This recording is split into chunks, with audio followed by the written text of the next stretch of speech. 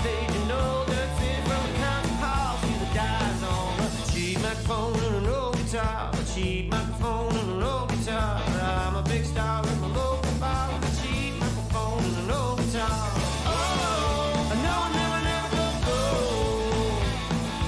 Oh, will it help to soothe my soul? Still, I can get out on the highway a few times a year. Throw the gear in the bin in a rental van, roll on out of here. Never stop dreaming about the big time, oh, but the small time suits us fine. Never get rich, but the scratches that itch and it pays for the gas and the beer.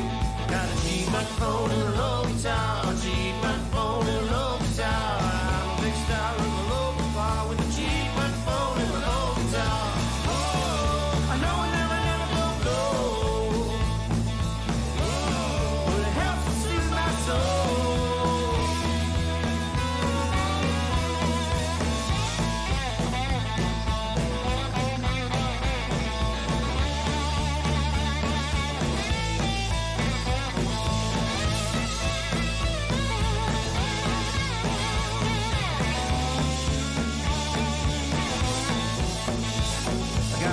Microphone and an old guitar, cheap microphone and an old guitar. I'm a big star in a local bar with a cheap microphone and an old guitar.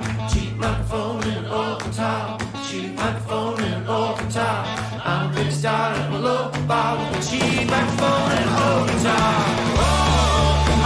It's Friday, December 17th, and you're locked into Real Talk, whether you're doing this live or later. We welcome you to the show. It's presented by our good friends at Bitcoin Well. Have you ever thought about giving Bitcoin for the holidays? Huh? Based on different cultural traditions? I know you're putting things in envelopes, putting things under a tree, putting things in stockings, presenting things in different ways, shapes, and forms. Why not consider Bitcoin? You're like, yeah, but Bitcoin's like 60 grand. Well, for like a whole one. But imagine you just give somebody like $100 worth of Bitcoin. What a cool gift. How neat is that? It's kind of like an inroad into crypto, into understanding it all. If you'd like to do that, they've got gift cards in the whole 9 yards. They can set you up with the Bitcoin wallet at Bitcoin Well. Find them under the sponsors tab on our website, RyanJesperson.com. Real Talk starts right now. Here's Ryan Jesperson. We have a fantastic show in store. Looking forward to introducing you to a guy. I think this guy's going to go somewhere. The more I look at the things he's done, the more I think he's really going to be a somebody someday. Colonel Chris Hadfield is going to be joining us in about 10 minutes. I don't know what you do with your life after you've been the commander of the International Space Station. Haven't you been to the mountaintop? Chris Hadfield's probably had 1 million people ask him this question before, but we're excited to get into his brand new book, The Apollo Murders. It's a Cold War thriller from the dark heart of the space race. Published earlier this fall. Can't wait to talk to the retired astronaut, engineer, former fighter pilot, absolute all-around beauty. Chris Hadfield is going to be joining us, and then our roundtable today, our Friday Real Talk roundtable, we're talking about photoradar. We're going to let you know ahead of time that we have 3 advocates for photoradar that are coming on the show. And so if you are like me, if you have some reservations around photoradar, and I told you earlier, the real talk on this is my position on photoradar is that my position has more holes in it than Swiss cheese. I just don't like getting the tickets. That's pretty much it. All right? So people are going to say, like yesterday with the Alberta should separate argument, where you go, this argument is just absolutely porous and easily quashed. I recognize my position on photoradar, maybe similarly so. But still, there will be a little bit of pushback. What I'm really excited about, to be serious for 10 seconds, is utilizing the results of our most recent Real Talk, the Get Real question of the week, presented by our research and strategy partners at Y Station. So we've got hundreds of you that chimed in on that, letting us know how you feel about photoradar. We'll put that in front of our panelists. Should be a great conversation. Sarah, before we go any further, you and I both got busted for presenting an Alberta-based talk show yesterday, and we didn't even realize it, but one of our Real Talkers, I don't know if he's on the West Coast or not, but he bailed us out. You remember we were talking about Barge Chilling Park yesterday? And you and I were laughing about how, Vancouver's, the city of Vancouver put this sign out where that barge is still beached. It's still stuck based on that flooding and the mudslide and the whole 9 yards. That big, huge barge that's there. So they put up a sign, barge chilling park, right? Barge chilling beach. Yeah. We thought that was pretty cool. And then Sean writes into the show. Did you see this? No. Sean writes in, he goes, you guys know that Vancouver has dude chilling park, right? Well, that's what it's based off of. Yeah. Yeah. Well, yeah. Very relevant. I was like, that's old news. Big deal. Yeah, but we did not mention that yet. That was not part of our conversation yesterday. I did not know that the city of Vancouver has Dude Chilling Park. Barge Chilling Beach is obviously a reference to Dude Chilling Park. Yes. Yeah. Which just recently had its art refurbished. This is in the neighborhood of Mount Pleasant. And Sean put that on our radar yesterday. I loved it. Sorry, Sean. I should have. That was in my background, but I was like, no, what's the newsy thing? Yeah. The newsy thing is... Well, and I've just lost all my West Coast credibility. I'm sorry for It's okay. that. It's been a long time since I was out there. You know what I realized? You hit this point in your life where I used to say to people, I went to school on the West Coast. I went to university on the West Coast. And they'd be like, oh, no, wait, right on. And then people would go like, when was that? And now I'm like, 96. It's like, oh my gosh, 25 years ago. What? I know I don't look it, but it was a long time ago. You don't look at it like it was that back all. when average, ordinary folks were able to buy houses in BC. In Vancouver. And there was no such thing as the Facebook. Thank God. Yes. No such thing as Facebook. Speaking of, Facebook went public, what was it, like 4 years ago or something like that? Something like that, yeah. Ish, maybe 5. I don't remember. It's not some, I don't know. That was when I was like, should we get in on this IPO? I don't really know. There's going to be a bunch of buzz around it. A lot of people, and do not ever take financial advice from me, ever. Is Hadfield ready to go? I don't know. Okay, I won't spend too much time on this because, we got the freaking guy here with us today. But depending on who you believe, people will say, unless you kind of have an inroad, don't buy on the IPO because a lot of times there's so much hype at the IPO that it's going to be higher than it will be. But Reddit is going public. Yeah, Reddit. For folks that don't know, it's an online platform, kind of like news, kind of like Twitter, but not. It's kind of more... Forums. Yeah, forums. There we go. And that's where they actually pumped up meme stock like GameStop and AMC rather.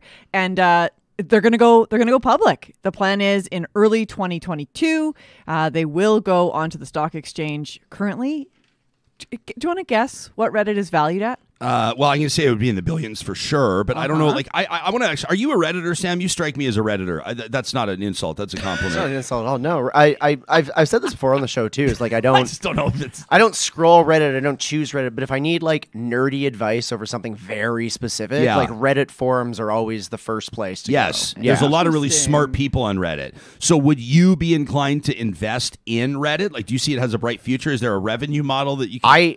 I think that Reddit is kind of this sort of last bastion of old school public message boards, and that's kind of what the inherent value comes from. So I mean, again, don't take advice from me too, but this one interests me. This one interests me because Reddit over its whole arc has had a really good sense of what it is and what it isn't. It isn't Facebook. It isn't Twitter. It isn't just this very commercialized shiny sharing platform like those ones are. It's a little bit more stripped down. It's a little bit more of a community. So which makes me wonder if that might hurt its revenue potential. But then again, what the hell do I know about, generating billions of dollars in revenue? But they themselves generated super hype and boosted GameStop. They are the ones that did that. So you didn't answer my question. How much do you think it's worth? Oh, well, I said billions. Do I get a point for that? It's got to be in the billions. I'm going to say, I don't know. Geez, I'm guessing 8 billion. I don't know. You're really close. What 10. Is it? That's what they say it's worth, about 10 billion right now? That's what it's valued at right now. Okay. Interesting. I'd be curious to know from Real Talkers if that's something that you'd be interested in. Hit us up on Twitter. You can use our hashtag if you want to make sure it catches our attention, Real Talk RJ. That hashtag is powered by the team at Park Power, your friendly local utilities provider. Right now, electricity, natural gas, and internet. They can hook you up with all three, and you can check their rates, compare their rates right now. Chris, the CEO over at Park Power, was quick to point out to me a while ago. He said, obviously, with electricity prices somewhat volatile as of late, people are going to notice that their bills are a little bit more expensive. He says this is a great time to take a look at our variable rate versus the regulated rate option. Okay, he says we might want to look to this fixed rate offering.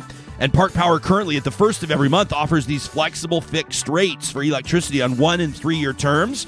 The best part about it, I think, as a consumer, is that you're never locked in. So you can switch rates or you can cancel anytime. So there's no catch, there's no hook, there's no sort of fine print where they're going to screw you.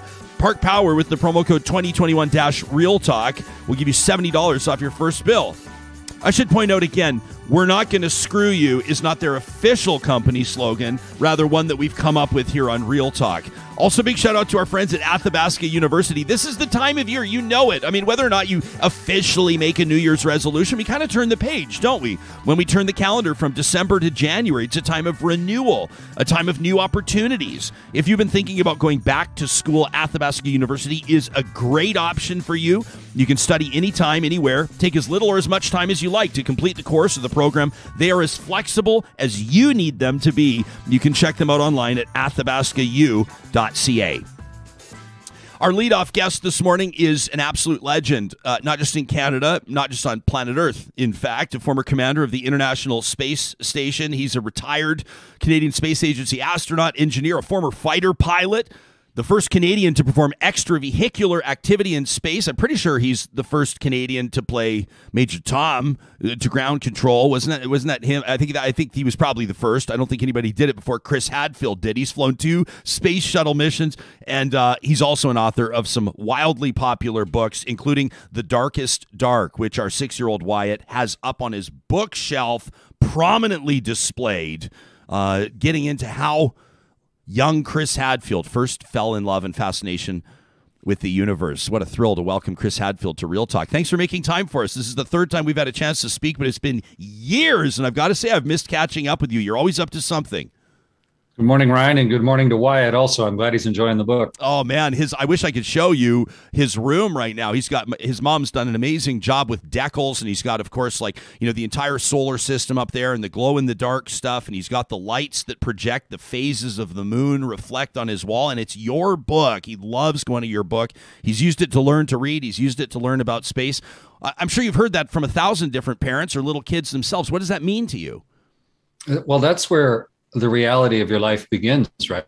In your childhood dreams. That's where you start deciding what you might do with your life, what books you're going to read, what movies you're going to watch, what gets your heart going faster. And so I think it's really important. It's why I wrote The Darkest Dark. And it's not just, to entertain children, but it's how to deal with fear in your life, how it's okay to be afraid, but to understand that, the dark is where your dreams occur. And so it's harder to write a kid's book than you might think, Ryan, and worked really hard on that book. And the artists that did that book, the Fan Brothers, they're now some of the leading book illustrators in the world. They've just won several awards. So it was really nice to be able to work with them fairly early in their career. Okay, so I'm curious to pick your brain, and I'll note that we're here to talk about your new book, and we will. Don't worry, The Apollo Murders. Very cool, a Cold War thriller, fiction, of course, and I'm looking forward to getting into it from the dark heart of the space race.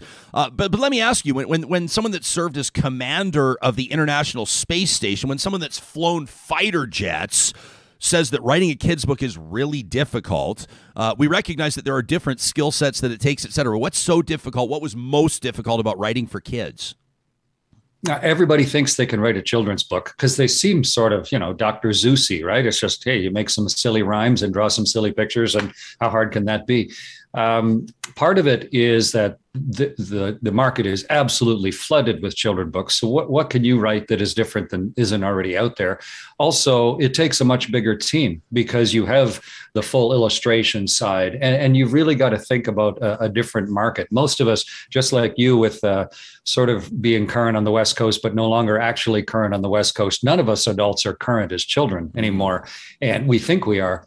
And so trying to get the tone right, trying to make sure that it's something that will become a forever book for a child, trying to get the illustrations that match the text, and then putting together that whole team so that it really becomes something that'll sit on Wyatt's shelf and he'll want to read it again and again.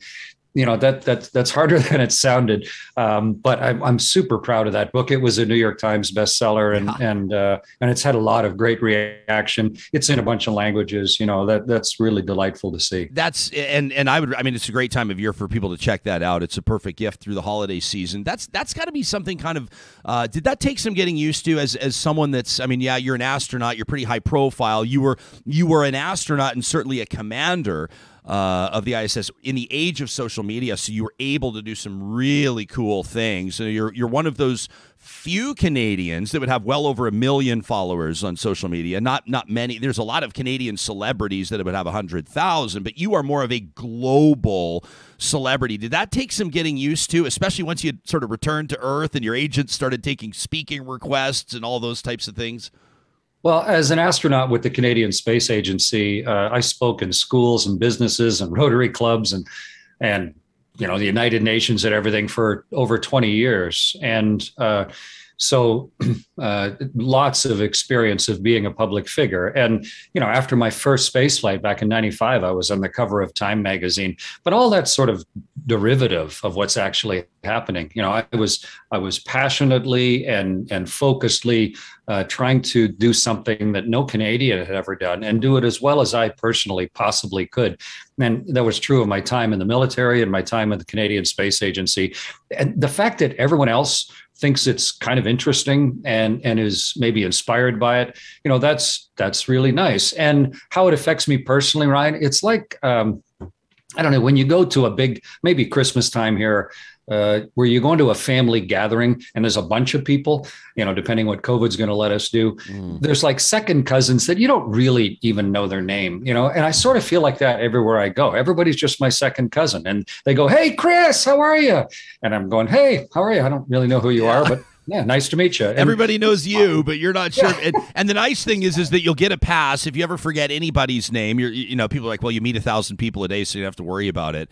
That sort of a thing. We were curious. We were just small talking before we went on live this morning and talking about some of the tensions right now. As Russia is sending troops to the border with Ukraine and President Biden saying you guys better kind of back off here. And you see these tensions, these tensions between nations, between global superpowers. And we were wondering, when you're up on the International Space Station with cosmonauts or astronauts from other countries, what have you, are there politics there? Is there sort of a brotherhood of sorts, a fraternity? How would you describe the dynamic up there between national representatives, essentially? Yeah, I mean, what happens on Earth is obviously the only truly thing that matters to the vast population of everybody, and that's how it ought to be. But when you're on board the spaceship and you look at, it's sort of like looking at an anthill and seeing all the little ants scurrying around, and they sure seem purposeful, but it just, when you look at it from a different perspective, you think, hey, look at the big picture, ants. There's a lot of history here. We've been around for 300,000 years as a species, and we think today is the most important thing that ever happened. But a little bit of more global understanding seeps into you from a spaceship. And for the crew on board, I mean, our life is constantly threatened. We have each other's lives in our hands all the time. And you're doing really complicated scientific, technical stuff, research. And there's a terrific unifying nature to attempting something really hard. And it doesn't matter where you were born or what religion your parents raised you with or what your mother tongue was. What really matters is how well can we try and get this thing done together as a small group of humans today? And the world is going to be a political mess for another 10,000 years, just like it has been for the last 10,000 years. But so yeah, you're in a very lucky position to have separated yourself from it, and the unifying danger and objectives of where you are, they overrule everything else. Do you ever consider following in Mark Garneau's footsteps? Do you ever see a career in politics? No, I served as a public servant for 35 years. So no, I'm very much enjoying being a private citizen. Yeah, I don't blame you one bit. Hey, let's talk about this book, The Apollo Murders, a Cold War thriller in the dark heart of the space race. It's been out since mid-October. People are really excited about it. How did this come about? Yeah, it was #1 on Amazon in Canada yesterday. It's doing superbly well, which is great. It's my 4th book, but when you write a factual book, you're kind of constrained. You got to tell stories or sort of draw conclusions or something that are going to make sense to people. But when you write fiction, now suddenly you have a whole different palette of colors to draw from, and you can really start to maybe dig into stuff that wouldn't have come up in a factual book. How would, for example, when something bad happens, how do different people react? and what is their gut reaction and what's going on inside their head. And when you write fiction, suddenly you can tell the story of what it's like to fly in space in a much more colorful and revealing way. It's alternative history fiction, thriller fiction. And it's already in, I think, 14 languages and a bestseller in multiple countries. But I think the story of what was going on in the early 70s, as you said, space race and the Cold War. And I used to be a Cold War fighter pilot up there in Cold Lake and then on the East Coast. And all of that interplay and the secret Soviet space station that was up at the time for real. About, 90% of the Apollo murders is real. Real people, real things that happen. And I just got this twisted plot that fits in amongst it all and eventually comes back to Earth. And I learned a huge amount writing it. And I'm delighted that so many people are reading it now. Yeah, no kidding. We were referencing earlier, obviously, when you sang David Bowie's Space Oddity, and that was just like an iconic moment. You know, you're sitting here singing Ground Control to Major Tom and playing guitar in space. It's just like people go, this is one of the coolest things we've ever seen. But what I loved about it, and I know it's not lost on you, is that it was a scientist, and to you, there's so much that someone that's an astronaut, there's so much science and data and physics and capabilities when it comes to the piloting of these crafts and everything that goes into it. But here you are artistically expressing yourself. And that's what I think is so cool. I mean, anybody of substance like yourself, someone with a name, that knows that they could sell, an autobiography can, you put out an astronaut's guide to life on Earth, which was obviously saw huge success, but people can work. I'm not saying you did. People can work with a ghostwriter, do whatever. But not everybody can write a kid's book. Not everybody can write fiction that rises right to the top of the charts. Have you always had this artistic calling as well? Has that always been part of who Chris Hadfield is? You know what? When I was outside on my first spacewalk, we went through the aurora. Like I got to physically be outside by myself with the northern light. It was the southern lights, but the same thing, pouring around the ship and rippling between my legs. And it's extremely scientific, Ryan. It's exquisitely scientific. How does the aurora form and why does the Earth have that? But the art of the science, the art that's behind it is just exquisitely beautiful. And I find artistic inspiration and beauty in every single thing I've ever done in my life. And I've always liked writing. I mean, it was my favorite subject in school, but I knew that if I studied writing, they weren't going to let me, command a spaceship. So I studied engineering.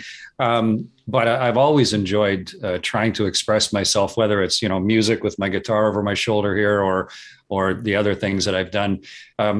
If you have a unique experience in your life, then how are you going to share it, right? How do you just tell somebody about it? Do you make up a story? Do you write a song about it? Do you make a painting of it? Do you write a book about it? And I've been so lucky with the experiences in my life, and I've just been trying to find different ways to share them as effectively as I can. And it's great when other people have a chance to talk with me or read about it, or I did a master class or I've done some TV series. All of those are just ways to share the incredible privilege of the experiences that I've had. I can't even imagine how your brain works. Right now, I'm imagining you tethered to a spacecraft with the southern lights rippling through your legs, and I've got chills running up and down my spine. I mean, in that moment, what are you thinking to yourself? Are you exclaiming things out loud? I mean, how are you even wrapping your mind? Or are you totally 100% focused on what you're doing? Well, they had the lights on inside the ship. They were driving me around on the end of Canadarm, our big robot arm, I had my light shut off. Yeah. I had my light shut off, and so I could see it. I said, "Guys, you got to see this. We're in the aurora." And so the arm lurched to a stop, and they shut off all the lights inside so they'd get their night vision. And then they're all taking pictures, and they oohs and ahs. And then you come driving out of it and into the sunrise over New Zealand at the time. But that moment, you just realize you're caught in something so much more huge and beautiful than yourself. And you try and turn on every receptor you've got to try and just soak this moment up so you don't miss your own life. Yeah. And then you're going to have to figure out how do I internalize this back into who I am? And then how do I turn it around and do my very best to share it with other people. It's just what a incredibly rare moment in time. And I got to be the lucky little Canadian kid who was out there on the end of the arm. I had a chance, I've had a chance over the years to talk to my uncle, quite candidly, Jungle Jim Hunter. He was one of the original Crazy Canucks. He won a bronze medal in '72 in Sapporo. And talk to him about what it's like to retire from competitive ski racing when you're going 140 kilometers an hour in Kitzbühel, Austria, to go to regular life. Or when you're on the end of the Canadarm and the aurora is around you, and then you come back and you're standing in line, at Friesen Brothers to ring in your Christmas orange. Like, is there kind of a, I don't want to use the word depression lightly, but is there something that happens, almost kind of a letdown, when you return back to Earth and you realize virtually nobody can relate to some of the highest peaks of your life? I don't know what it was like for Jungle Jim Hunter. It's a little different, but there's probably some comparisons. But if you've ever been to a you go out to Jasper, right, in the dark sky, or walk into the Sistine Chapel, or you eat something that is so exquisitely delicious, does that spoil the rest of your life? I think, in fact, it illustrates the rest of your life. You know that those things are out there, that there is this incredible richness beyond standing in line to buy Christmas oranges. And so while I'm in line buying my Christmas oranges, it's that other stuff that is seeding my thoughts and my imagination. If anything, it just deepens and broadens my appreciation for what's going on. So no, and it also taught me so many things. It allowed me to have the background to write this book. It gave me all of that insight. So no, everybody's wired differently and deals with their own life differently. But the magical experiences in my life, those are the ones that I treasure the most and make me smile when there's nothing else entertaining going on. It makes us feel okay about taking up your time. Then you can still relate to us plebs. I know a lot of people are going to be ordering the Apollo Murders, so they're going to go find it at their local bookstore today to make sure that they have it in time for this break, where they can maybe finally get some reading done. Do you find so many people have asked you so much about the International Space Station and space travel and all this kind of stuff? I mean, your career as a fighter pilot, the background for this story here. I mean, you're a Cold War fighter pilot stationed out of Cold Lake, Alberta. That to a lot of people that's a remarkable. I mean, if that's your mountaintop, that's a remarkable career right there. That's a remarkable experience. I mean, had you never been involved with the Canadian Space Agency, could you have seen a prolonged career there with the military in that context? What an amazing involvement. Yeah, I was lucky enough to, both partially deliberately, but partially just by circumstance, love every succeeding step of my life. You can choose to hate your life or love it. I've always chosen to love my life. But to be a fighter, I did the very first CF-18 intercept of the Soviets during the Cold War, just off the coast of Newfoundland in the dark of night with an armed Soviet bomber, practicing cruise missile launches on North America. Oh, that flight, they were just on their way down to Cuba, but still an armed Soviet bomber coming into the edge of Canadian airspace, and I'm out there in the dark of night intercepting them. I was on that pointy end, and I really, think every Canadian should serve their country for some portion of their life. I think it gives you a better appreciation of the luck that we have to be citizens of this place. But also, it was just such a great technical challenge to be able to do that. And funnily enough, the sequel to the Apollo Murders will dig into that side of things a little bit more. So I'm actually way deep in my mind right now as I'm writing the next book in the series, in that part of society and that part of thinking. And I'm looking forward. That book won't be out for another year and a half or so, but it's what keeps me interested and engaged. And I'm really enjoying the constant learning and discovery that comes from challenging myself to do something new. That strikes me as something that's probably been constant through your life since you were a little farm kid growing up. We appreciate your time, Chris. Let me just ask you in closing, how can I not ask you about this, this new trend of space travel? Maybe you'll want to even dig in on whether it qualifies as space travel, but you know who I'm talking about, all the billionaires, Branson and Bezos and all these guys. After he went up into space, Amazon CEO Jeff Bezos said he saw the world differently. William Shatner, the actor, said something similar. These guys are, up out, in orbit, I guess you might call it, like Blue Origin, for about 10 minutes and 20 seconds or so. Does that qualify as space travel in your books? What do you make of the trend of billionaires heading up there? Is it a good thing for space exploration? How are you wrapping your mind around what you're seeing? Well, I think you're falling victim to focusing on the dangling shiny object of polarizing billionaires. I focus on Wally Funk, who flew in space. She would have been probably a NASA astronaut if we'd had different societal rules in the 60s. 82 years old, a life of aviation, and she got to fly in space. Or Sirisha Bandla, who flew with Virgin Galactic. She was born in India and came to North America to make her fortune, and now she had a chance to fly in space. And so, if you had started that company and invested in it for 20 years and built it to this level of technological capability, I mean, you have some onus to put your money where your mouth is and ride it for the first time to show that you think it's safe. Imagine if the CEO of Pfizer or whatever, one of the vaccine companies, imagine if they said, okay, we put all this money, I'm not actually going to take it myself, but you can all take it. So I think, those are not normal men who run those big companies. They're odd people, but they're doing an odd thing. I think what's important to focus on are some of the other human stories, but also it is a clear indicator that the technology has gotten so much simpler and safer and therefore cheaper that it's opening up space commerce like we've never seen it. And then the definition of whether they're astronauts. I mean, if you fly above 50 miles above the Earth, then you've been to what we sort of, it doesn't magically turn into space. The atmosphere just tails off. But by legal definition, yeah, you've been in space, so you can call yourself an astronaut. You're not a professional astronaut. If you go flying on Air Canada, I mean, you're not the pilot, but you did go flying, and a lot of people have never gone flying. So I don't belittle the experience, but I don't know. There seems to be some confusion as to whether you're flying it or not. And that's we're just in transition right now, and we need better regulation. Just like when cars renew or when airplanes renew, we'll sort it out. But to me, the real important thing is the human stories and the fact that access to space is so much cheaper, and we've got to decide collectively as a species, what does this mean for us? Yeah. Nailed it. Obviously, for the record, I think it's awesome. I think it's awesome that people are going up there. I think it's awesome. And like you said, they're odd people, but when we're talking about these innovators and these people that have built these enormous, like in anything, I mean, Galileo for his time was outrageous. A lot of these guys were essentially nailed up to crosses for their perspectives. And so I'm not necessarily drawing a direct line, but I think it's great. I love the brazen nature of it. I love the unapologetic exploration of it. And like you said, there's a ton to be considered, but I find it fascinating.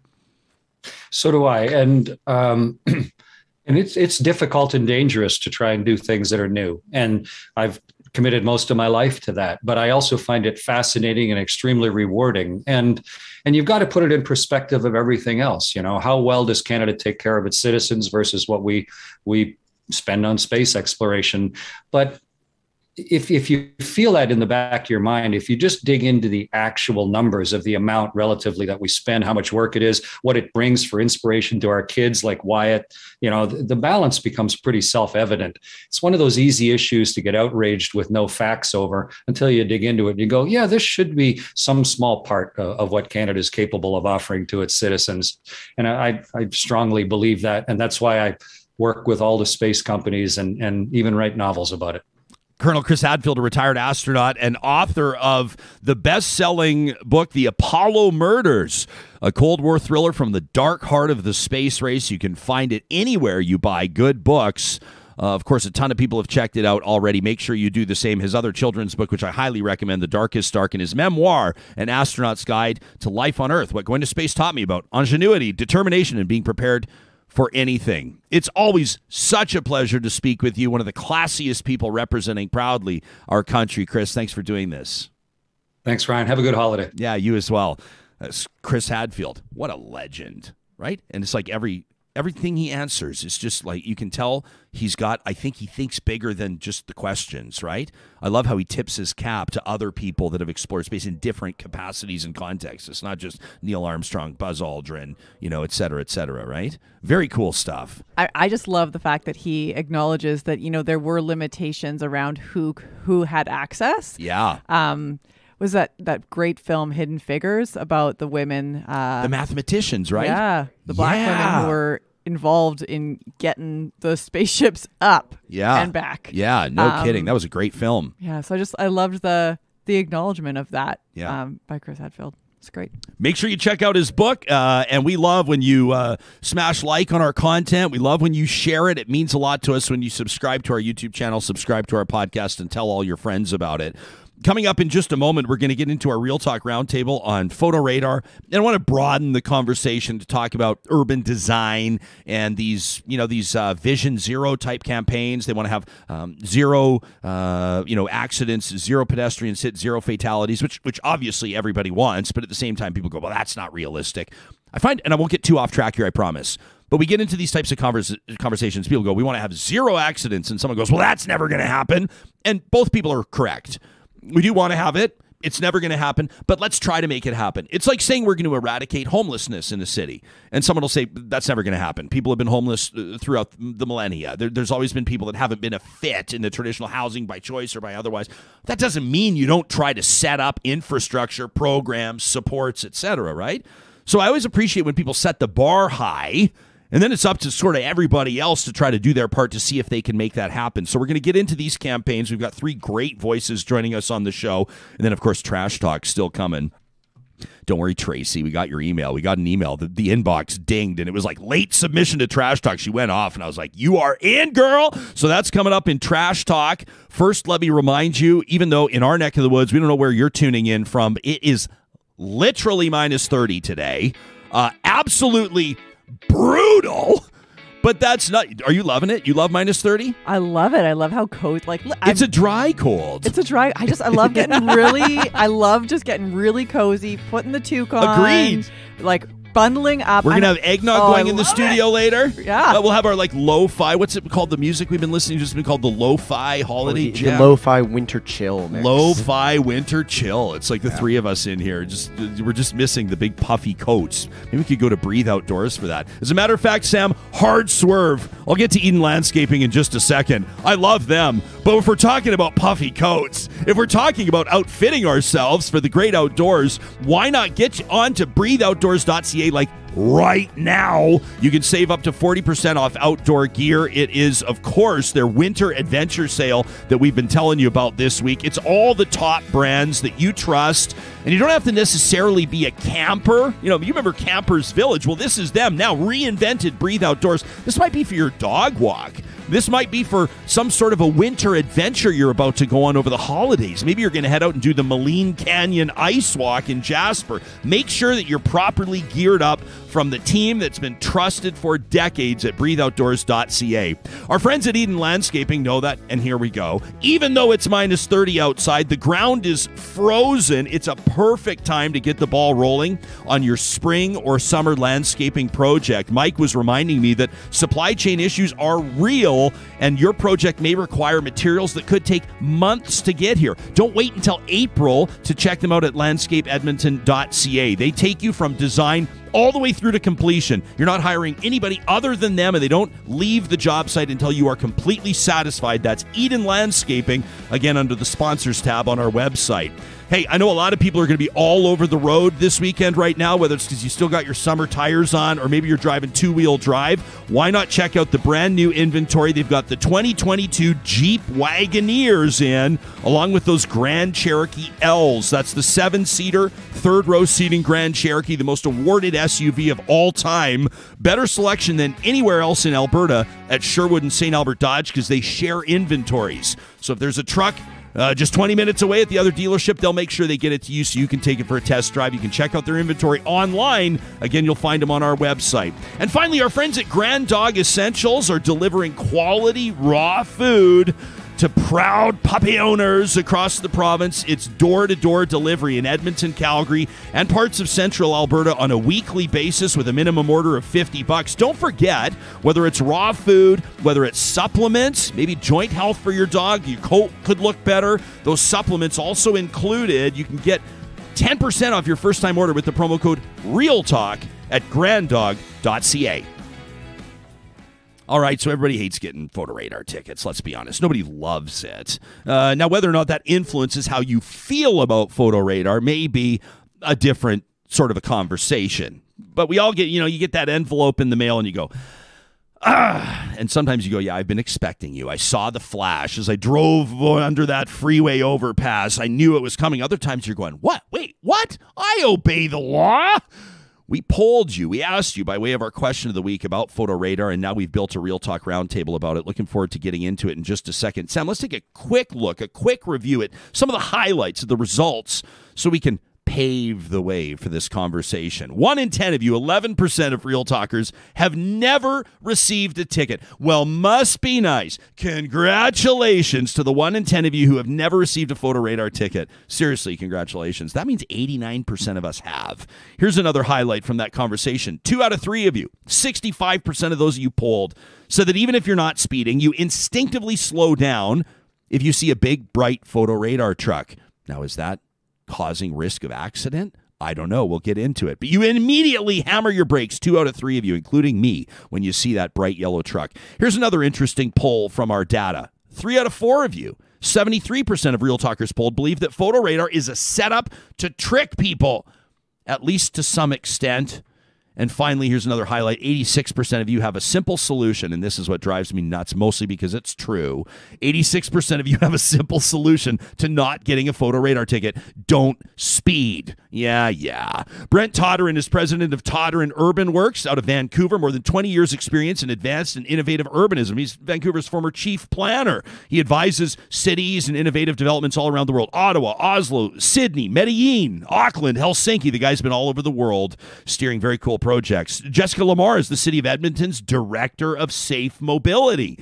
She leads the city's road safety engineering, automated enforcement, and community activation teams in support of that Vision Zero campaign, and we're going to get into that. And Stephen Raitz is a registered professional planner, currently a first-year law student at the University of Alberta. He's been part of active transportation in an advisory and advocacy role. It's called Paths for People. You've probably heard of it. He's served on that board for the last 3 years or so. I want to warmly welcome all 3 of you to the show. I want to invite you to treat this like we're all out for coffee so you can jump in on one another. You can tell me I'm being a buffoon if I'm being a buffoon, but why don't we get into some of this data right out of the gates? Brent, it seems to me like most of our audience has received a photo radar ticket, but at the same time, most of them really lack sympathy for people who get them, including themselves. Where do you stand on photo radar, effective or ineffective as a safety tool?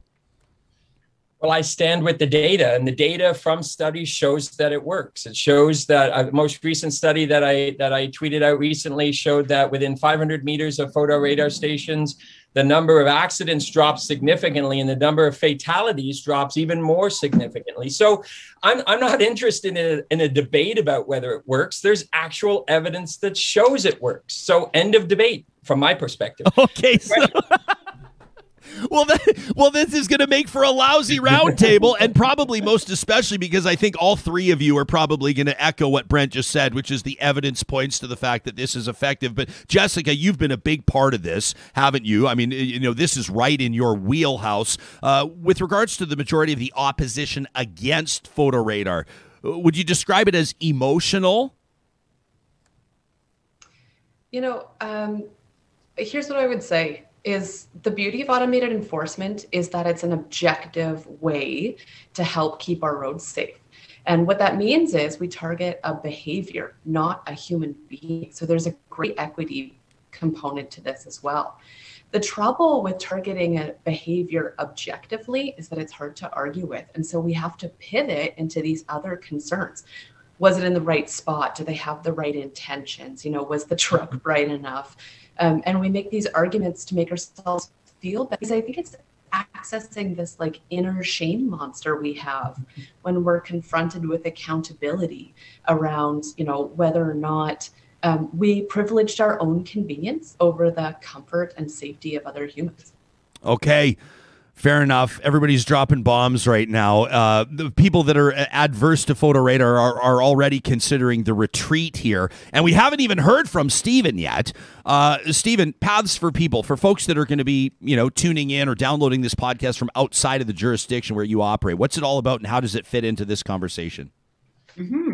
So Paths for People is a nonprofit that is based in Edmonton. We've been in existence since about 2015, and we're focused on safer, more livable streets. And so a component of that is definitely photo radar. It's one tool that we can be using to have safer, more livable streets. But our community across the city of about 1,500 members understands that it is a really nuanced conversation, that it is really complicated, and that we do have to be doing many different kinds of things to get towards that goal of Vision Zero. So can you give me an example, and then I'll throw this back over to Brent. Can you give me an example of some of the nuance? Like, can you see some protest against photo speed endorsement where you go, yeah, I think that's actually a pretty decent point? Part of it is the way our roads are designed. In some ways, it compels people to drive faster than they should be driving. The sense of the road being wide, the sense of the road having limited stopping points or stop signs or yield signs. Our streets have kind of compelled us all. They make us feel like we should be going a certain way. And it this kind of sense of like, we need to move really quickly. Driving is the one way to get around. It definitely has become embedded in our minds and how we see movement. And so, yeah, it's complicated because that takes a long time to erode. I could tell, Brent, the minute that you heard Stephen say the way our roads are designed, you just started nodding your head. I mean, you've obviously participated in urban design at the highest levels, literally in the world. I mean, take us into that theory or how that plays out. Well, if we're serious about actually saving lives like we say we are, there's three key parts. One is actually, and this is something that's a bit strange for North American audiences, but the first thing is to actually have fewer cars. The two cities in the world that have actually gotten the closest, very close to Vision Zero, almost no deaths over the course of a year from traffic collisions, are Helsinki and Oslo. And one of the key ways they actually did it is by reducing the overall number of cars. There's actually fewer cars driving and more people walking, biking, and take public transit. So that's part of it. Then assuming you're working with the cars that you have, there's two things. There's one is the actual speed limit itself. We talk about photo radar, but photo radar is an enforcement technique to make sure you're staying to the speed limit. It begs the question, is the speed limit the right speed limit in the first place? And the big debate about actually saving lives is about reducing the speed limit. Because again, the data, the facts show that if you slow down the speed limit and enforce it so that people actually follow the speed limit through photo radar or whatever, it saves tremendous amount of lives in terms of collisions, because collisions and deaths and injuries by collisions have actually been going up in recent years, because the vehicles are getting bigger and more deadly to people on bikes and people walking. So part of it is the speed limit itself. Reduce the speed limit, then make sure you actually enforce it. And that's where photo radar fits into the picture. But the other part of it is what we call design speed. And a lot of people say, if you don't get the speed of the roads right, it doesn't matter what the speed limit is. That's wrong. That's wrong, because both of them actually work. You lower the speed limit, but then you actually change the design of the street to create more friction, to create more attention necessary so that drivers are actually paying attention. And what you've done is reduce the design speed so people naturally want to go slower anyway. One of the problems is we design our streets terribly as car sewers that almost encourage people to go fast because it feels like there's no friction. There's nothing here to make me think I should slow down. So I go fast, even if the speed limit is lower than that. So it's two parts. It's lowering your speeds and enforcing that. And actually, over time, because this does take longer, redesign your streets and make sure that your new streets are actually designed better to save lives. So, Jessica, I mean, in your role as the City of Edmonton's Director of Safe Mobility, how does what Brent is saying apply to what you're doing, including decisions in the department on a daily basis? Yeah, it totally fits. Brent's right. It's a full system that you have to put in place to support safe and livable streets. So, my team is only, a small component of a 10,000 person team at the city. But when we look at city planning, when we look at transportation related work, we have to think about all those elements. We need to make sure that right from the get-go, we're planning development that's supporting Vision Zero and that's taking that design into account. We have lots of really amazing programs at the city that are taking a look at our more mature neighborhoods and doing neighborhood renewal, which helps us, again, to put in place some of those more progressive traffic calming measures that help create the environment for livability in our neighborhoods. We have automated enforcement. We work really closely with our colleagues in the Edmonton Police Service to complement that automated enforcement with in-person enforcement. And then we have to really keep working on the culture piece here. And that's where education, that's where getting the community involved, and that's where, awareness really comes into account. So when we help people understand what Brent is saying, that the data shows this is effective, we partner very closely with the University of Alberta, Dr. Karim Elvasioni, who is the Urban Traffic Safety Research Chair, to look at automated enforcement and to look at our crash numbers and speed numbers in Edmonton. And we can show very clearly the presence of automated enforcement makes our streets safer. And I think some of the challenge is really getting out to people to make sure we're not confusing and conflating the actual science of safety. And I saw from some of your survey results that folks don't necessarily believe that slower is safer, that slower will save lives. So I think we have lots of work to do there. There was, and please, Jessica or Stephen, jump in and correct me if I'm wrong on this, because I can't remember exactly how it's played out. But in our home city, we're talking about Edmonton. Every Canadian city will be different, obviously. There was just the bylaw passed where the speed limit, unless otherwise posted, went to 40 kilometers an hour, right? So now the speed limit in most residential areas is 40, if not 30, et cetera, et cetera. Stephen, I would imagine that you're probably going to see this as a win. Can you give us an example of some other things? You said Paths for People's been around for about 6 years now, since 2015. Have you seen advocacy efforts pay off in other ways? Have you seen some wins with regards to maybe things like roundabouts or other urban designs that have evolved to reflect what we know about traffic calming and ultimately safety? Yeah, we see 40 kilometers as a big step in the right direction. We know that 30 kilometers is the kind of science-backed, the best speed that could be instituted on our residential roads. I think when we talk about the speed limits, we do really need to remind ourselves that, there's different kinds of streets, and places like main streets, places like the streets in front of our houses. Those are places where we really need to focus on the vulnerability of other road users. And so seeing a lower speed limit like 30 kilometers per hour does not really significantly slow down most people's journeys, but does create a much safer road environment for other users when there are other users there. And so when we think about some of the successes that we've seen, I think, flagging the neighborhood renewal program like Jessica did earlier, we've seen a really steady increase and improvement in how that a program like institutes changes within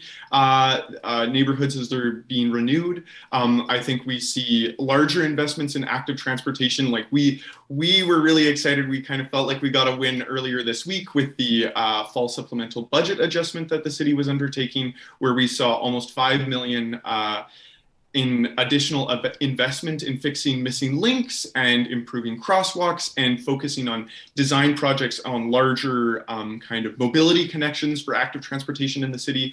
So I think we're seeing that perspectives are changing. Photo radar is, a great example of a conversation where we still have dissonant perspectives, but I think we see ourselves heading in the right direction. Brent, I'm going to be honest. If we call the show Real Talk, I got to be real. When I hear people say, like you three, you go, well, really, 30 kilometers an hour is the goal. Internally, I go, oh, come on, 30?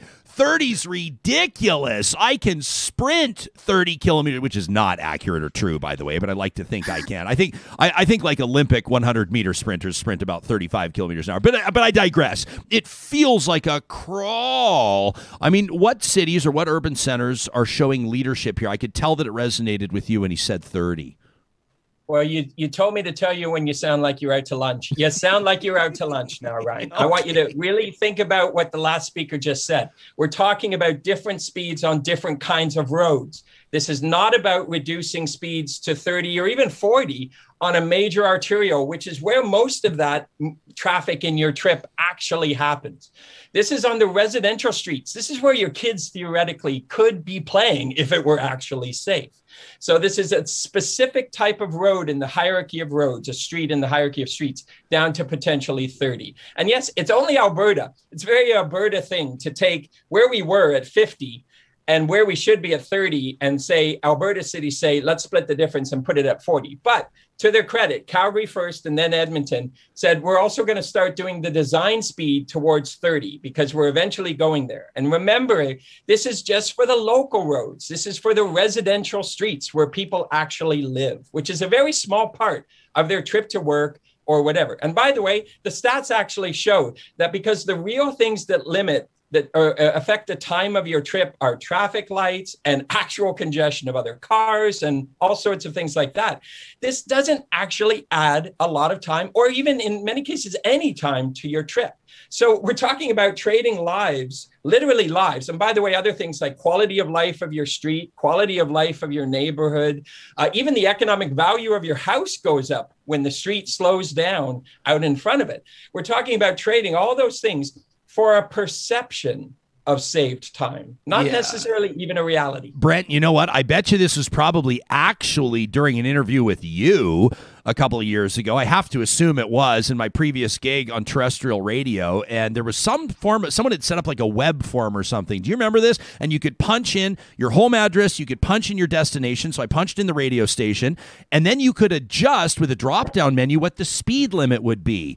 And much to my malcontent, because it disproved my point, I thought, this is going to make a big difference in my commute on about a 22, 23-minute commute. Dropping the speed limit by a pretty significant measure actually changed the commute by like 45 seconds. It was really a negligible amount, and that was a huge wake-up call for me, if I'm going to be honest with you for a second. Let me ask you this, Jessica. Just to realize, what the stats show is that relatively small change in speed doesn't save more lives by a little bit. It's actually the exponential decrease in likelihood of either an accident at all or an injury or a death goes down dramatically. Right. So we're talking, the order of magnitude power here, the multiplier effect, a little bit of drop of speed, a massive savings in lives and insurance rates and all these kinds of things. So if it were just a little bit of a benefit in saving lives, maybe we could have a public policy debate, but it's massive. Yeah, and that's Ryan, great. Yeah, go ahead, Jess. Sorry, we did that map here in Edmonton. We actually did it for our roads. That must be what it was, yeah. Difference. It's amazing. I created the most convoluted commute possible, going through basically every residential road, going down White Ave I could. I really wanted to test it to see if what we were hearing from folks around this, like, this is going to change my day. This is going to take me away from my family. I wanted to see how that bared out in an actual map. The longest difference I could find was a minute. And that was going, all over God's green earth here in Edmonton. And what's really amazing? Once we implemented the default speed limit, we had almost no complaints from people. Like, I think we've built up how much people are upset about this. When it actually came to fruition, August 6th, that big day we flipped the switch, people were like, oh, okay, well, no big deal. And we've seen through our automated enforcement equipment in those 40-kilometer locations, incredibly high compliance. So, I think we've overbuilt the argument on this. I think we've probably listened to a few particularly loud voices when ultimately Edmontonians, they're good with it. They want safer streets. Well, and as if I need to tell you, Jessica, or anybody on this panel, and Stephen, I promise I'll hand you the baton. It's the cash cow thing, right? That's what people push back on, is they perceive it to be a cash cow. Like, it's easy, it's lazy policing. There's no officer there pulling people over, smelling people's breath coming from holiday parties. Nobody's wondering whether or not they're smoking cannabis in the vehicle, or whether or not there's a kid that's not buckled into the seatbelt. But I'll tell you, and I don't want to reveal this, it's almost unfair, but our current front runner for our email of the month contest right now is from a real talker that wrote in a compelling and enlightening letter on, and this it's been addressed by this panel already, the sort of, quite frankly, the white privilege that comes with not understanding how there is disproportionate enforcement when it comes to human-on-human interaction. And Jessica, you already made that point. So I'd be surprised if that doesn't win email of the month, but I don't want to discourage further emails, so I won't. Raitz, over to you. What's up? I just wanted to keep on building on Jessica's argument of, people were ready to comply. And what we recognize and what we see in the community is that people are really excited about where we are headed. I think one thing that we were all able to take away from COVID is that there is a huge importance in public space, in safe outdoor public spaces. And, in an environment where we perceive and are faced with really difficult budgetary restrictions for municipalities, we need to recognize that there are assets that we've already built into our city, and that's our neighborhood streets. Those are our main streets. And if we can ensure that those are safe places for people to recreate, to enjoy, to be out in the community and feel connected, that's a huge win that we have. And the speed limit is a key factor in seeing the success of that space, alongside design and alongside many other features. If you're just tuning in live on the Mixlr audio streaming app, that's Stephen Raitz from Paths for People. We're talking to Jessica Lamarre from Safe Mobility at the City of Edmonton, and Brent Toderian, an urbanist and city planner. I want to talk to the three. I mean, a big reason why we're talking photo radar right now is the government of Alberta just made an announcement. I'd like to get all three of you to chime in on that. But I want to go back to the results of our Y Station polling, our question of the week on this, because we invite you every week, and we're asking you this week about something completely different and cool. This is sort of like these works in progress. We check in through the week and see where you're at on this. One of you said, don't hide photo radar. When you fill in the blank, we give you room to sort of expand your thoughts. Don't hide photo radar. Make it permanently installed in things like school zones. Paint the cameras hot pink, well advertised. I mean, they got the big yellow trucks right now, so everybody can see them, know that they're there. If the intent is to reduce speeding in high-risk areas like around schools, that would be the move. Another says, the option I had as answers, they don't reflect my beliefs. I'm a parent. The safety of children is too important to reduce speed enforcement, since that's one of the most significant factors, speed in all collisions. My advice to those who complain about speeding tickets is, and then in all caps, grow up! Your rights do not outweigh the rights of others to be safe on the roads, on bike lanes, or on sidewalks. Another one of you said, I went through a time in my life where I thought going, 10 kilometers an hour over the posted speed was business as usual. It's what everybody did. And 6 months of bi-weekly photo radar tickets eventually changed my behavior, but only because the fine actually made a difference on my monthly budget. The fine has to make a difference to the person receiving it to have the desired effect. And the fact that traffic fines are not progressive is the real cash cow part of them. Brent, you've heard the story, I'm sure, of NHL Hall of Famer Teemu Selanne receiving a speeding ticket in Finland, in his native Finland, and because they're tied to income, the speeding ticket, I think off the top of my head, was something like $120,000. Is there room in your mind for progressive type ticketing or enforcement along those lines? Well, that's interesting. For public policy to work, it has to affect behavior. And it's true that the wealthier you are, the less you're going to be affected by a speeding ticket. But I got to tell you, in a North American context, what the studies show is the ability to keep getting speeding tickets over and over again with no bigger consequence. And the bigger consequence is actually a license ban, because what that actually changes people's perspective and really, really affects their willingness to take a risk on speeding again. So whether it's more money progressively, or after five a year or 3 a month or something like that, you lose your license for 2 weeks or a month or even more. The news is filled with people who were speeding for the 16th time and hadn't lost their license yet and then killed someone. Right.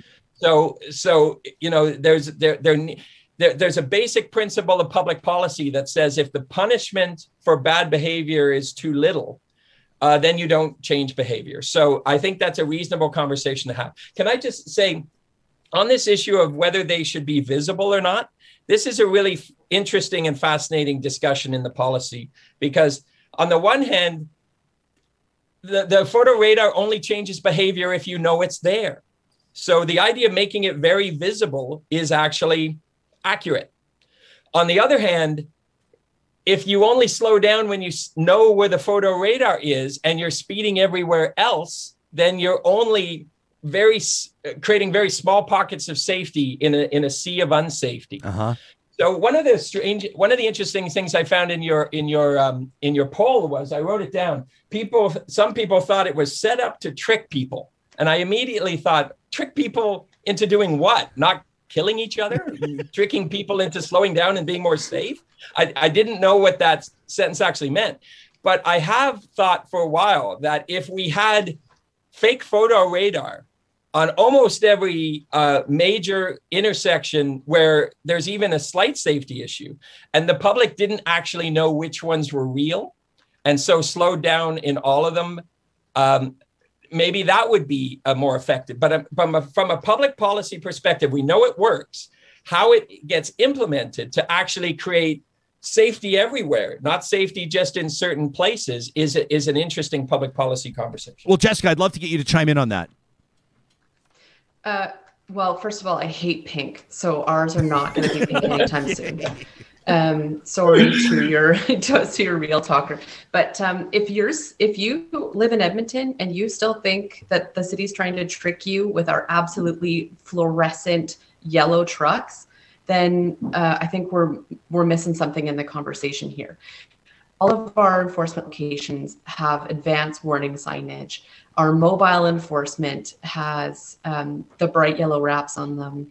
The city provides actually every automated enforcement location, whether it's intersection safety device or a mobile enforcement zone, through our open data system. You can literally go look up where every single one of them are. In fact, we even provide next week's schedule. You can literally go and just like plan your route.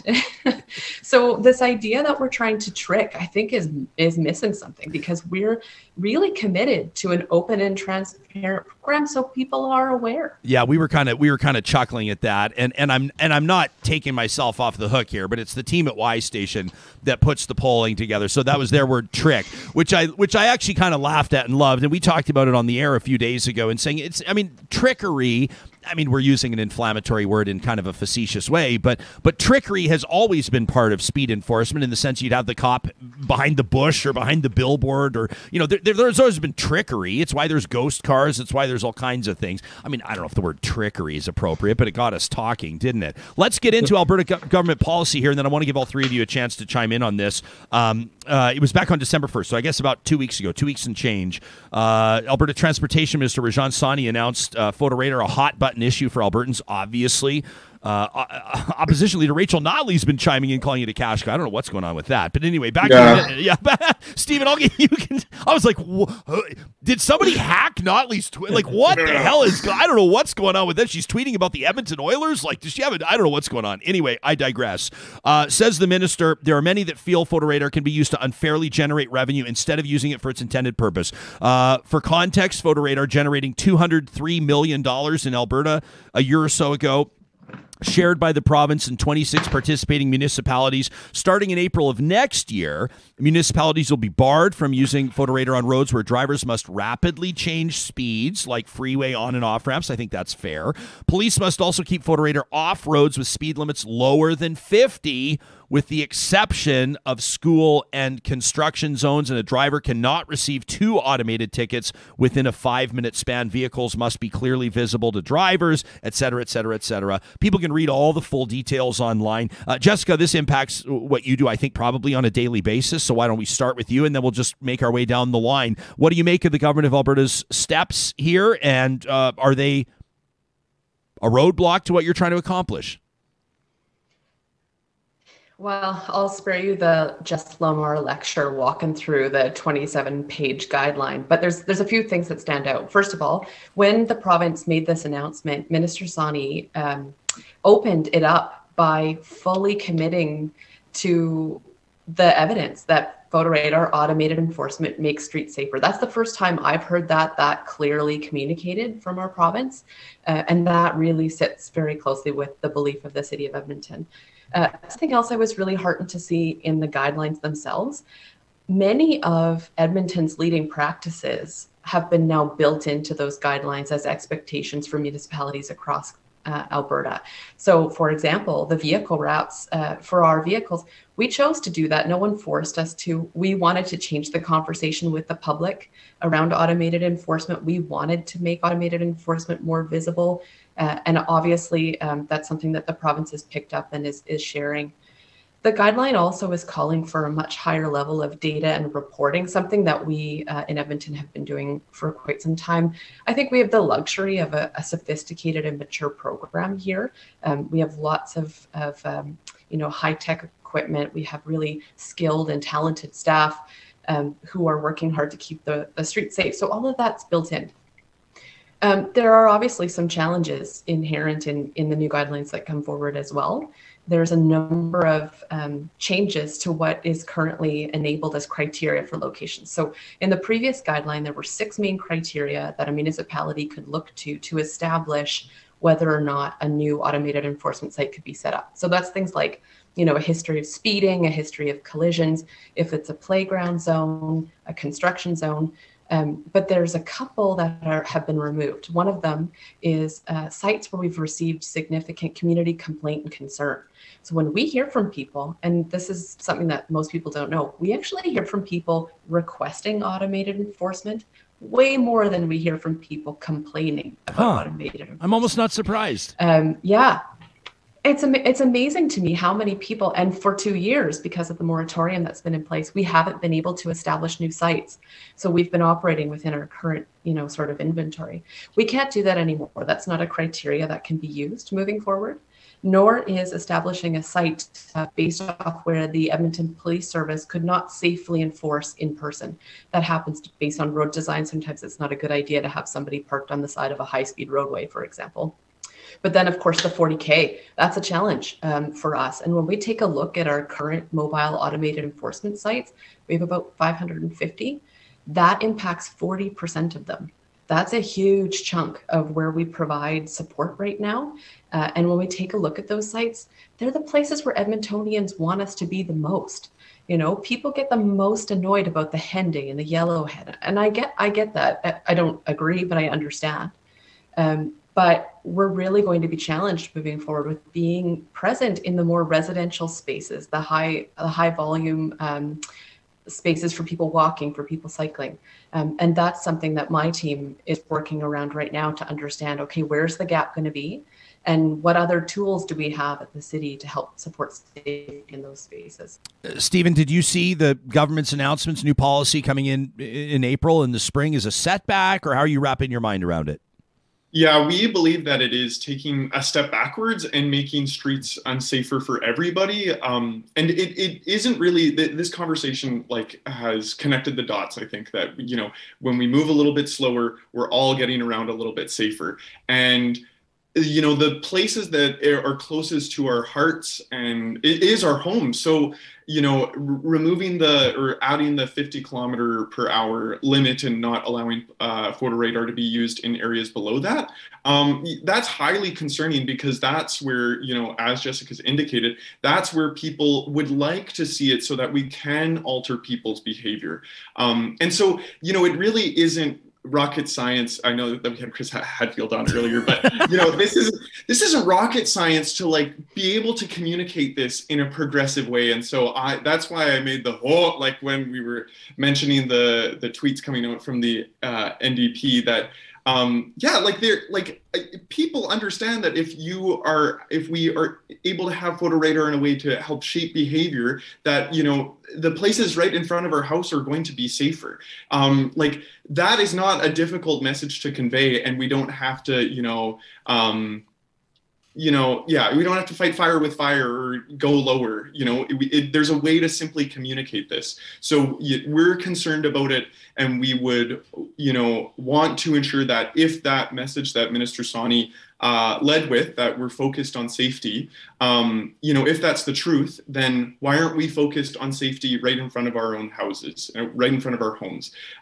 We'd love to see that turned around, because it is imminently important to kids walking to school, to seniors getting to doctor's appointments, to folks in mobility devices getting around their communities. These are where our most vulnerable street users are, and we should have enforcement that reflects that. By the way, I wanted to fact check myself before I go to you, Brent. It was not Timu Solani who received the he did receive an enormous ticket, but let me just provide some background here. And this is way back in like 2003, 2004, by the way. So consider inflation and everything else. But this is based on Finland's policy of a progressive speed enforcement, sort of a punitive program. Solani was clocked speeding, and based on his income, was fined the equivalent of $40,000. It was Nokia executive Rima Quisla, based on his salary, his Nokia salary equivalent to $13 million a year. That was clocked. Get this, 65. Yeah, we could debate whether or not someone should make $13 million a year, but I digress. 65 miles an hour in a 50. So moving at a clip, off the top of my head, that's about what? That's like 125 in a 100, something like that ish, approximately. He was fined the equivalent of $103,000 so about 125, 130 Canadian. Pretty huge fine. Anyway, wanted to fact check that. Brent Toderian, what do you think about what the Alberta government has put out there for April, and what your fellow co-panelists have had to say about it? Well, a few things. First of all, just on that example, it's interesting how we as people, when we hear, 65 in a 50 zone, doesn't sound that much higher than the speed limit. And a lot of people are already used to going 10 kilometers higher than the speed limit as the usual. But you have to understand that at 50 kilometers an hour already, even with smaller cars, because all this study was done with smaller cars before we had big trucks in everybody's driveway and big SUVs. Even with smaller cars, 9 out of 10 people hit in a collision at 50 are going to die. So when you have from 50 to 65, everybody's going to die.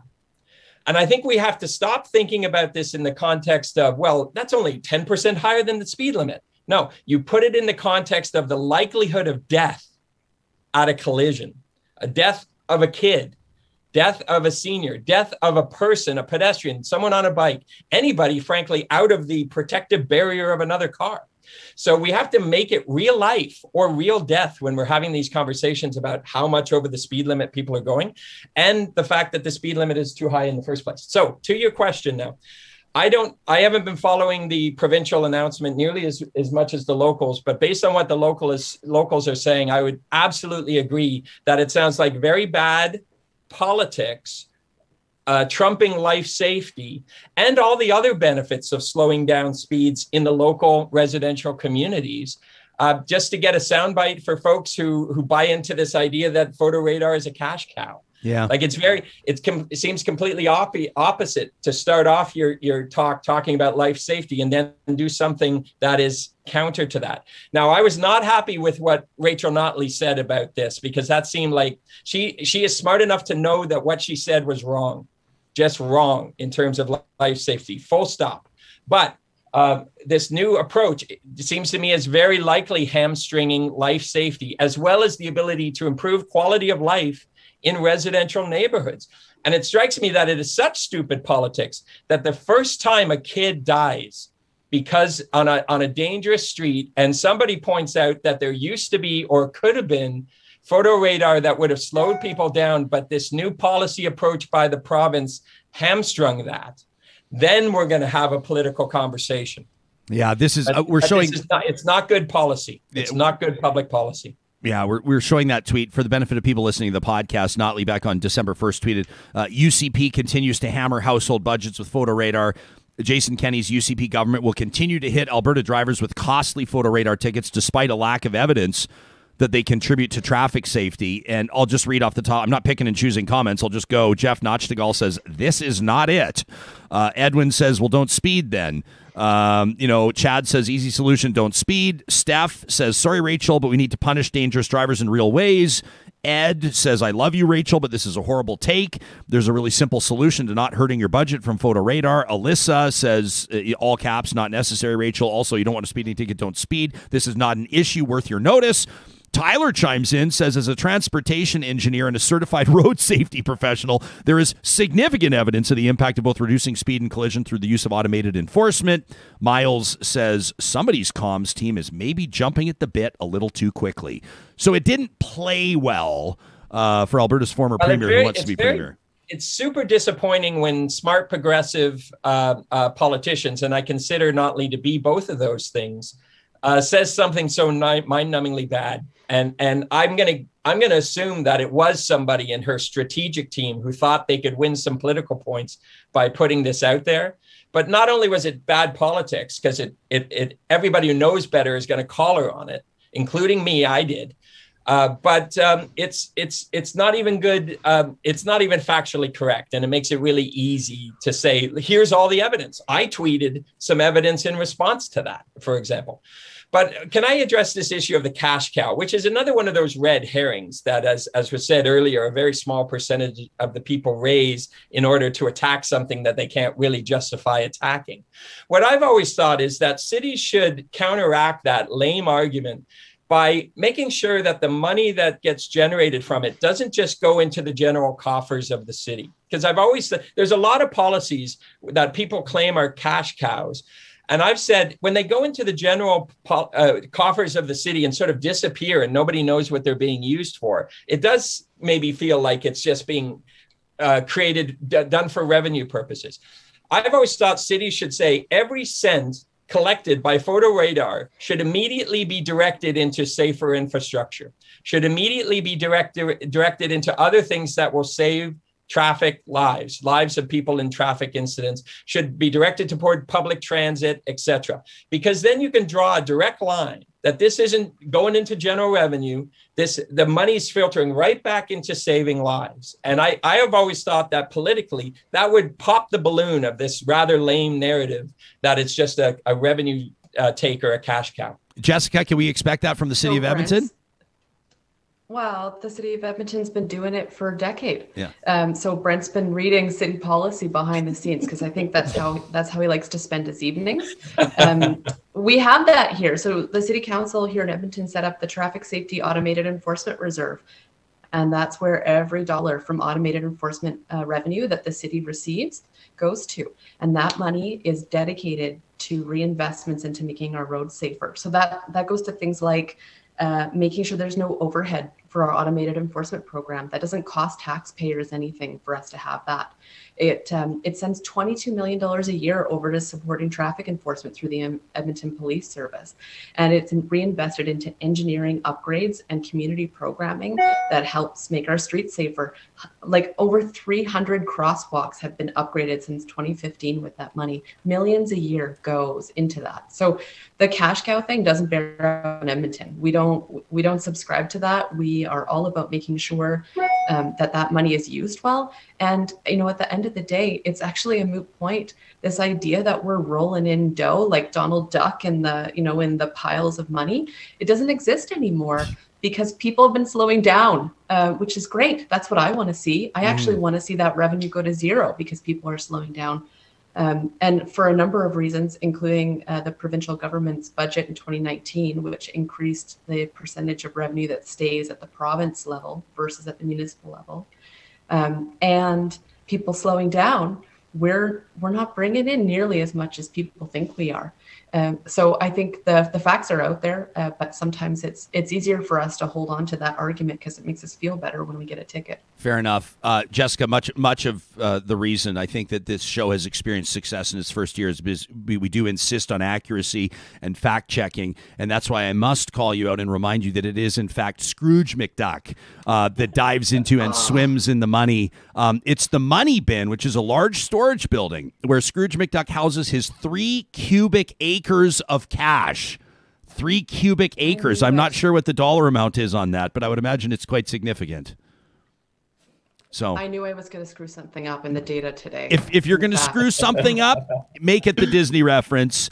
And I will say this, the people on another note, the people of Edmonton voted as well. There was a mayoral candidate back in October that vowed to get rid of photo radar. And everyone will remember he got his ass kicked in the election. So if that were to be something that Edmontonians had truly wanted, that promise alone I think could have seen someone take the mayor's office, and it just, quite frankly, didn't work. I want to give each of you a chance to sort of offer a closing statement, just something quick for us to think about. I hate to leave something on the table. We wrap up the call, and you go, I wish I would have had a chance to say that. So Stephen, why don't you go first? Something to leave us with, something, no pun intended, for us to walk with over the next few days as we think about what we've heard here.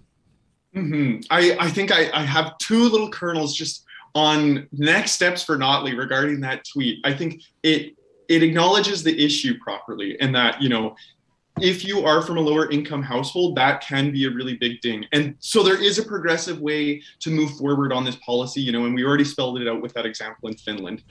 So I want to slide that in. But on the larger note around this conversation, I think what we're seeing is that it's backed by the data. It's backed up by what people would like to see in their communities and have their communities feel like.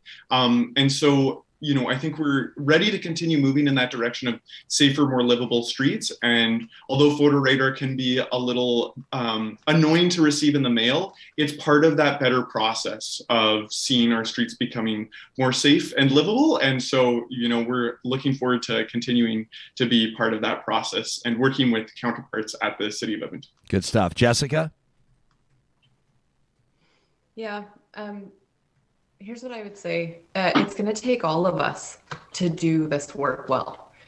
We all have a role to play and something to contribute to making our streets safer. And yeah, nobody likes getting a ticket in the mail. You can avoid it, and people know that. So really, what's the big question here? It's around taking a moment to consider our neighbors. We're all Edmontonians, and we need to care as much about the people we don't know whose house we're driving past as we care about when people drive past our road.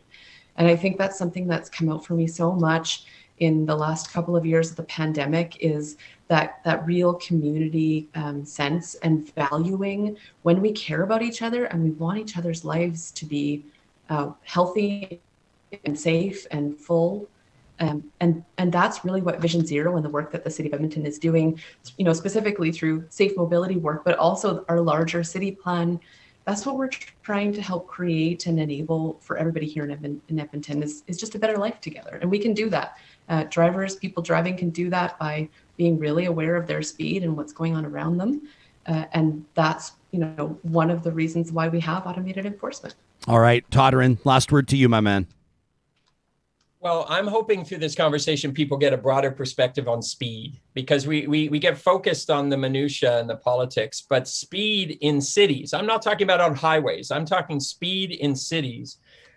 There's a fact-based reality to the effect it has on our streets, on our neighborhoods, and on our lives. We know that this attitude of just a little faster, a little over the speed limit, when the speed limit might be already too high in the first place, literally will kill people if you have a collision. And by the way, speed actually significantly increases the likelihood of having a collision. So it makes it more likely you're going to hit somebody because your reaction time is smaller. Your actual field of vision constricts when you're going faster, as studies have shown.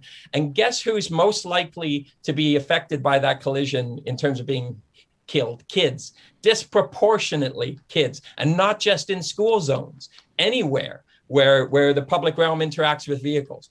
So we have this tendency, and it drives me crazy when I hear it in the media, where the media or the police say speed was not a factor in that collision.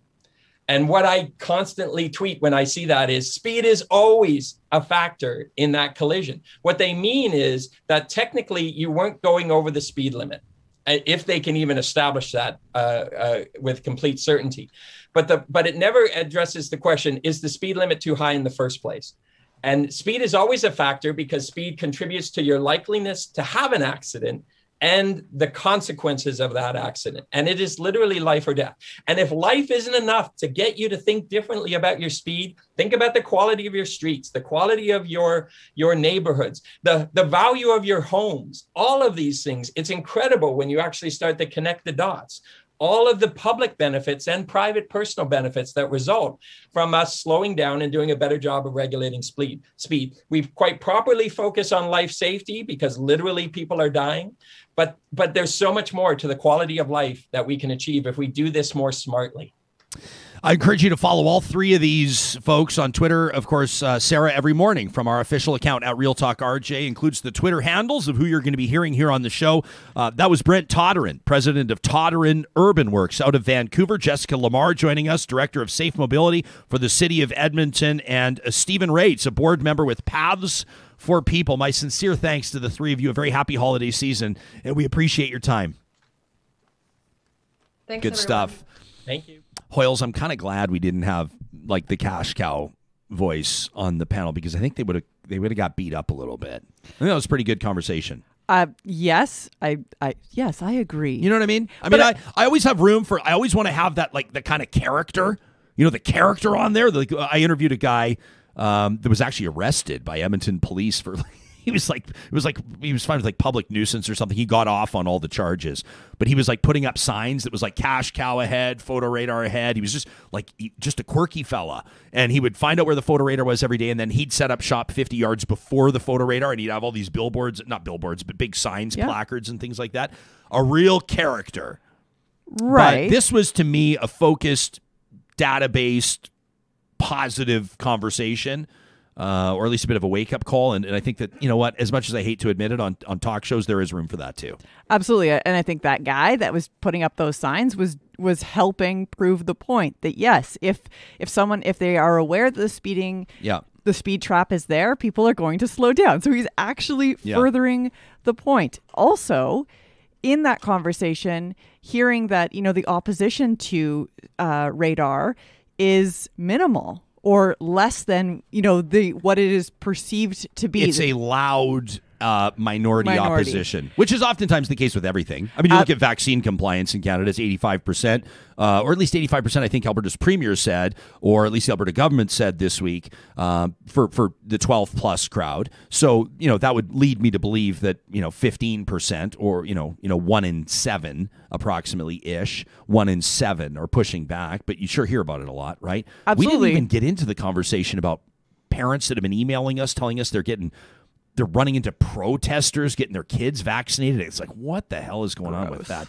There's always a lot going on behind the scenes here on the show. Check out what I have in my hand, my friends. This is the Pink Glow pineapple, and you can get these right now at Friesen Brothers. Absolutely amazing. I want to show you. It comes in its own box, which is like super cool. This is part of the tradition of giving fruit for the holidays. You can gift one of these pineapples, and by the way, they're on sale as of today for just $14.99. They come with a gift card in the box. This is so super cool, so you can actually dedicate it to the person that you're gifting this pineapple to. I want to show you this gift card you can fill out. It's like a happy holidays thing. It talks a bit about the sparkling treasure to make your season bright. Sam, is it a pain if we roll that Instagram story video from Friesen Brothers? We don't have no problem. I didn't ask you to keep it. Sam's always got so much going on behind the scenes. You can check out Friesen Brothers Instagram, and you can cut into these pineapples. They're like this fleshy pink color, absolutely amazing. $14.99 starting today on sale at Friesen Brothers, and that price will remain in effect all the way through the 30th.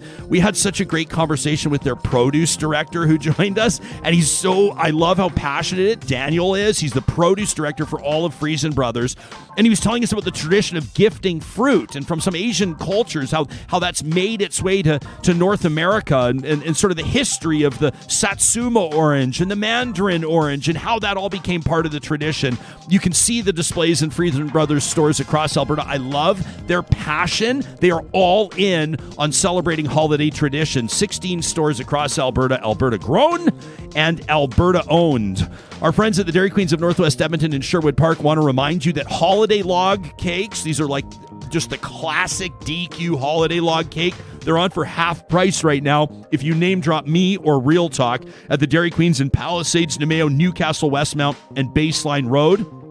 Fudge and Crunch Center, which I go straight for. I am shameless on the holiday log cake here. I go straight for the center, surrounded by vanilla and chocolate, soft served and decorated with your favorite holiday design. Don't forget they're selling DQ bucks in support of the Stollery Children's Hospital Foundation. Donate $5, you get $5 back in DQ bucks Win-win from the Dairy Queens of Northwest Edmonton and Sherwood Park. Our friends at Kubi Energy, big shout out to them. It's been an amazing year for Kubi Energy as more and more Canadians are tapping into these solar energy solutions to power their professional and personal lives. Whether it's a residential install or a commercial install, Kubi's doing it all across Western Canada, proudly based out of Edmonton and Kamloops, BC. You can get your free quote online right now at kubienergy.ca. And don't forget to send us your positive reflection. That's presented by Kubi Energy every Monday here on the show. You can send it to talk@ryanjesperson.com. I'm about to read an email, by the way, that I couldn't decide whether it's a positive reflection or a trash talk, so I'm throwing it into. You'll see what I mean in just a second. You'll see what I mean. It's such a great email. I love it. That's a feat to be able to make both. It's from Brad. It's from Brad. That's coming up. Because, of course, each and every Friday, our friends at Local Waste, them family-owned, 25 years they've been operating commercial, construction, residential waste and recycling collection, driven by integrity. They've actually told us stories when customers and clients of theirs have come over from other waste providers, the collectors, and they've gone, we need this big, huge bin for our business. And Local Waste is like, we don't think you need a bin that big. We don't think you need to be spending that much right now. All right, let's grow to a bigger bin as your business grows. That's how they roll. You can trust them. That's why we're proud to partner with them at localwaste.ca. So every Friday, it's a tradition when we wrap up our broadcast week. Our friends at Local Waste give us a chance to blow off some steam. We love it. It's become this thing that we sort of have circled on the calendar. What's written there, right there on the calendar. It's Trash Talk! Yeah, that's right. So this one from Brad, I get this, and the subject line says, about that email about abortion, and so I go, okay, and so I click it, and I open it, and then Brad sends me an email, and then he sends this one right after, and he goes, don't read my email, it's Christmas, and I don't want to be so negative. And I thought, is that a positive reflection, or is that a trash talk? But he specifically informed me not to read his email, and I was wondering, what do you think our studio audience thinks about that one? I'm not sure what they... Oh, yeah. Oh, they don't like the call, Brad. They want me to read the email, but you told me, that's fine, buddy. Thanks for being in touch with the show. How about this one from Allison, who says, I've got some trash talk for this week. My beef is with one of the things you mentioned in your introduction for Dr. Agolsky. You remember that? Allison says divorce rates are increasing, and people say that millennials don't value the institution of marriage. What a load of BS, says Allison. If by the institution of marriage, you mean the oppression of women, in generations past, many women did not have a choice to leave their marriages because they had no way to support themselves financially, and they were heavily judged for leaving. As a matter of fact, they still are. The social pressures to stay in the marriage were and are enormous, and maybe divorce rates are increasing because now more women who are trapped in marriages actually have the ability to leave when they want to, in all caps. She says, but it's not all roses and sunshine. There's still so many women trapped in marriages and relationships, and they can't leave for a variety of reasons. We must remain steadfast in lifting up women, people who identify as women, and people who are socialized as women, and working toward gender equality so that we have a choice. No one should celebrate the length of the marriage if one of the parties was stuck in it. And so I say, fuck the patriarchy! That from Allison! What about this one from Manit, who says, as many of you may know, it snowed in Edmonton this week, and I know not all of us have had the luxury of parking our cars in garages, but could people who park outside at least try to clear the snow off their cars? How the fuck are you seeing out of your window with all that snow? You're dangerous as hell to everybody driving around you. I haven't even mentioned the snow blowing off your car onto my windshield. Snow brushes exist for a reason. Clear the snow off your damn car! That from Manit. What about this one from Robert, who says, I've had my driver's license for 24 years now. This is going to be the 24th year in a row I've had to scream this out loud to people. Turn on your lights when it's dark. Figure it out. And then Robert signs off. Peace. I love that, Robert. Peace right back at you. How about this one from Lisa, who says, hey, I see your 30-year-old able-bodied ass taking a family parking spot outside the big box store, running in alone while a mom and a baby and a toddler, they got to push a heavy two-seater stroller, an extra 100 meters through the snow. Have some respect For the parents for whom this is probably the only free hour of the day they have to get groceries, the extra walk in -20 will make the kids crankier, the rest of her day that much harder, but you don't care because what you need is more important. You need it as quickly as possible, and you don't want to walk extra in the cold. Then you will probably complain about the loud kids crying in the store and the mom is too tired to control her kids. There are family spots for a reason. The spot didn't belong to you, and you should be ashamed of yourself. Signed, Lisa, a tired mom of 2 who are old enough to not need the family parking spot anymore, so we don't use it. Thanks, Lisa. And finally, this one from Tracy. She got it in last minute, just moments before we went live today. She says, after 2 years, the reason for many trash talks, me yelling at my computer, you would think these things after 2 years would not still be going on. Number 1, claiming we are not in a pandemic because they don't know the definition of the word. Number 2, we get a flu shot, not a flu vaccine. Tracy says, really? Somebody said that to me. Number 3, you can still get COVID, so what's the point of a vaccine? Ever hear about seat belts? Tracy says, number 4, this has never happened before in history. 100 years ago during the flu pandemic, if you didn't wear a mask or stay at home, you were put in jail for a perspective check. And 5, telling people my daughter has lupus, so we're all getting vaccinated. There's always that one person who said to me, for real, she has lupus because you got vaccinated. Tracy says, I'll tell you what, try not to give yourself a neck cramp shaking your head at these. These are true stories from Tracy. Your trash talks come from real emails sent to us to talk@ryanjesperson.com. We always love to hear from you 24 hours a day, 7 days a week. The Hoyles doesn't want to sing 24/7 anymore. We didn't dig into that, did we? That's why you got to follow her on Twitter. Coming up next week, a focus on faith and the holidays, a roundtable with Reverend Michael Koren, Rabbi Khalil Rose, and the Al Rashid Mosque's Noor Al-Hannadi, plus our year-end roundup roundtable, and on Friday, the morning of Christmas Eve, per tradition, the second year in a row, a private and very fun Zoom call with us and all of our Real Talk Patreon supporters. You can find out more on how you can get in on that crew by following the details at ryanjesperson.com. If I yell anymore, I'm not going to have a voice for Monday, so I'm going to sign off and say, have a great weekend from all of us Real Talkers.